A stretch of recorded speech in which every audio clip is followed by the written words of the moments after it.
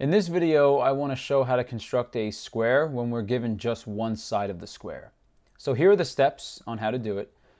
So the first thing we want to do is extend the line segment in either direction, but we're going to extend it through point B. So here we are extending the line segment. And next, what we want to do is we're going to set the compass on point B, and we're going to construct a line perpendicular to this segment through point B. So we're going to swing the arc from point B on the right side, and we're going to do the same thing on the left side. So now we have two new intersection points here.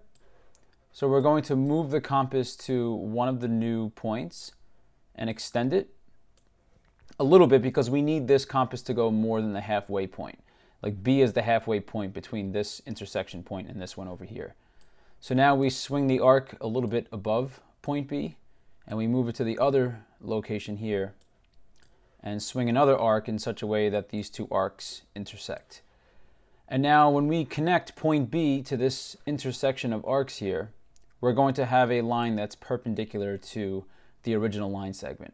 Now we could set this to any length that's just obviously greater than line segment AB, because now we're going to set the compass to the length of line segment AB so we could finish this construction. So we extend it to match exactly the length of AB. And now we're going to swing the arc directly over point A, and we're going to repeat that over point B. And now when we do this, this is telling us the location of the other 2 points, but to get an exact location for this point, we're going to move the compass to this intersection point over here, and we're going to swing an arc in such a way that it crosses this one we made from point A. Now, since the length of the compass wasn't changed from AB, that means that all of these distances are going to be the same.